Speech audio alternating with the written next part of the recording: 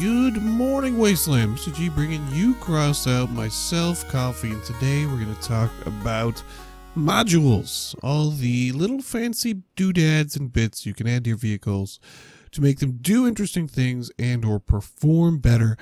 I'm going to try and not waste too much time on this one. I'm going to jump right in and just start talking about stuff. So if you're, you've been in Crossout for a while, probably not going to be a lot new for you in this. If you're a relatively new player, though, hopefully this will help you out. So the first modules you're going to run into as a new player are coolers and radiators.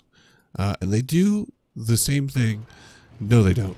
In drastically different ways. So coolers are going to rapidly speed up how quickly your heat cools off. So look at that. So we got 3 cords there. We're firing away.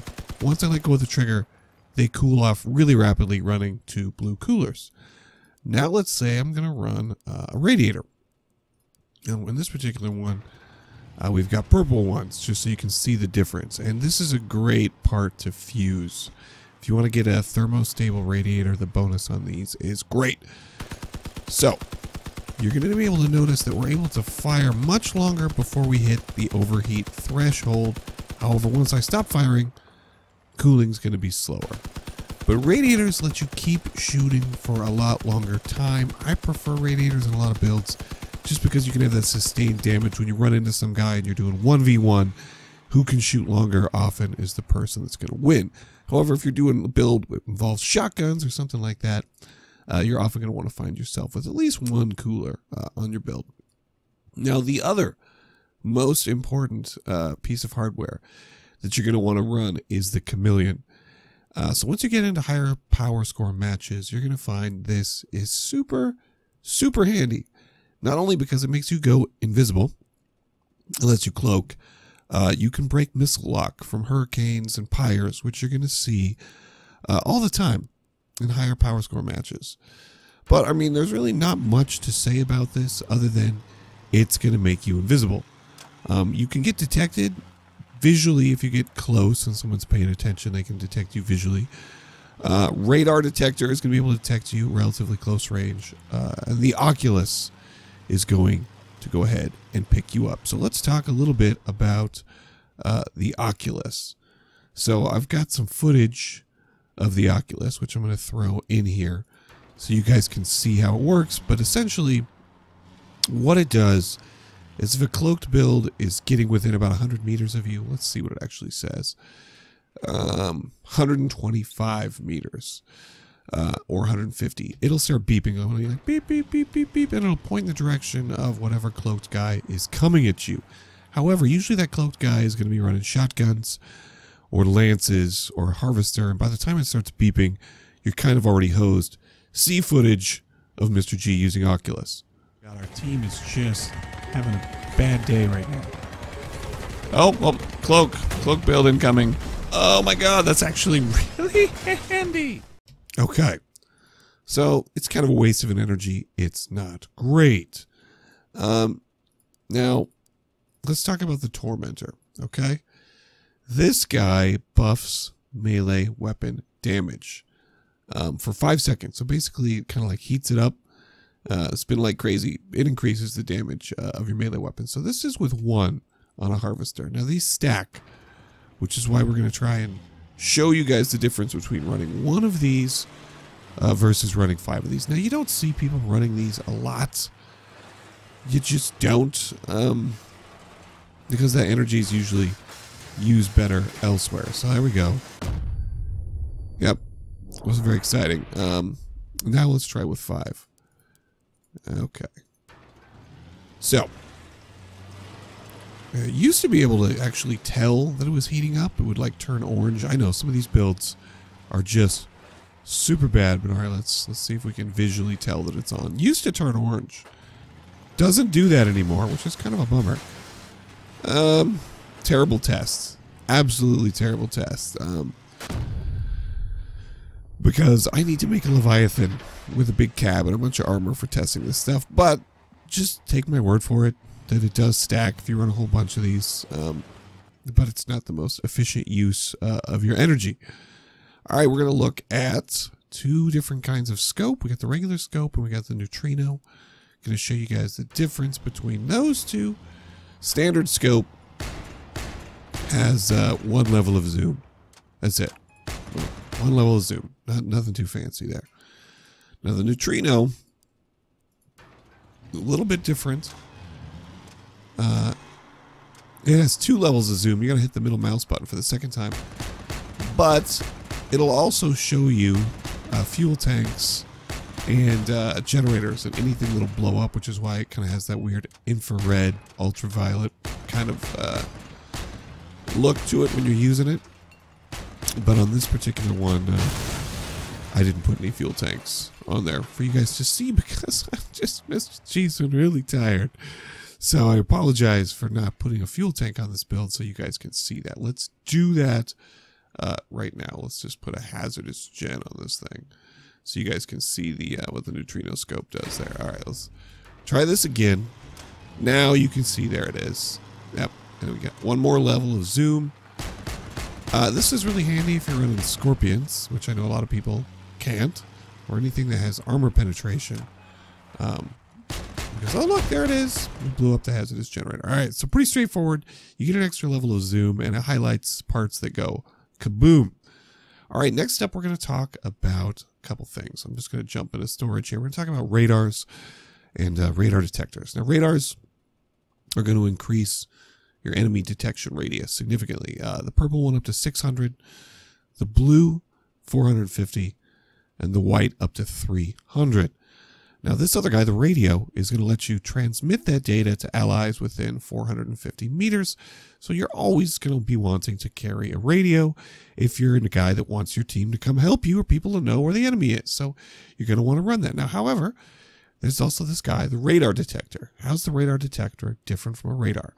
It can detect guys in cover, guys like behind a bush or around a corner.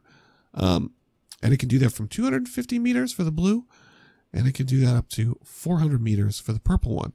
Now, the thing they don't tell you is it actually transmit. Well, I guess they did put it in there now. It used to not be in the description. Radar detector will function as a radio. So if you have a radar detector in your build, you do not need to add a radio. That would just be superfluous. You do not need it. Okay, so let me just show you without radar. We'll spawn some bots here. You can see the bots, but they're not showing up on my map, and they're not getting highlighted with red pips because they're outside of range. Now, every cab has a built-in detection radius that's just not very good. You can see that by hovering over the cab in the parts menu, but I got to get super close to these guys before... Yeah, there it is, like 100 meters. It's like starts detecting this without a radar. Now let's say I slap on the old purple radar here. Dun, dun, dun, dun. We spawn some bots. I can see them from here. Look at that. So across the map, they're getting highlighted. So if you're running any sort of sniper build where you're going to want to be shooting at guys from across the map, just take a radar. Take a radar. Just do yourself a favor. Take a radar, or even better yet, take a radar detector if you can. Now, next up, we've got, where did I put it? There he is. Aegis, which is super handy. Now, this one you can make work a lot better if you run it with a cheetah and you run it with Bigfoots. But essentially, it is a shield. It's a shield that you can run on your own. It's going to surround your vehicle. It's got a limited radius. It can be penetrated by scorpions. And melee guys can just drive right through it and shoot you. And you can see it doesn't stay on very long. If you want to see some funny videos, look at my infinite shield troll videos. Running 3 of these with fuse for cooldown because they're totally fun. Cheesy weapons, but really, you've got to be really good to know when to trigger those so that you're going to like block a cannon shot or burst damage with those. Now, I forgot to put it in here, so I'm going to do it right now.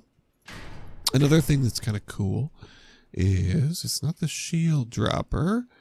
It is the, where is it? Where is it? What is it called? It's the shield thing you can drop that your whole team can use. And what is it called, Mr. Cheek? Can't remember. All right, sorry guys. I remember. It's the barrier. Okay, this is a barrier. Now this thing will drop a shield that you and your buddies can use. It's going to be stationary though, but it's going to have a much wider protection radius, and takes a little bit to fire up, which is kind of the bummer, but look at how much wider that is. And it stays active for longer than the Aegis does. So it's like a little mini Aegis. I would argue that's almost more useful in some situations than the Aegis is in particular. All right, we're going to just wrap up just talking about a few other bits and bobs in here, what you're going to want to pair with some of these. So if you're running a cloak, you're going to want to pair it with a cheetah and Bigfoots if you can, because this is going to reduce module cooldowns. You're not going to want to run cloak with like an oppressor or colossus, because those are going to be affecting your weapon reloads. And like I said before, the thermostable radiator is a fantastic radiator to fuse because it just makes it 30% more effective. There are very few fusions that give you a bonus improvement of 30%. As for the radar, the purple radar doesn't give you that much more over the blue. Blue does 450, and the purple does 600. And you can see that it's going to weigh 180 versus the weight of 72. So it's way heavier. You're not often going to see people run that. Now the blue chameleon and the purple chameleon, these are great to run fuse too, because both of the fusions for these are good. The charged fusion makes it stay active longer, and the water-cooled fusion just reduces the cooldown on this thing. I mean, other bits of hardware that we've got in here is we've got boosters, which you click them and they boost you and they make you go faster. They have fuel now. And you got the coupler, lets you hook to other people that are also running couplers. I didn't put the car jack in here because I didn't think anyone needed a lesson on the car jack.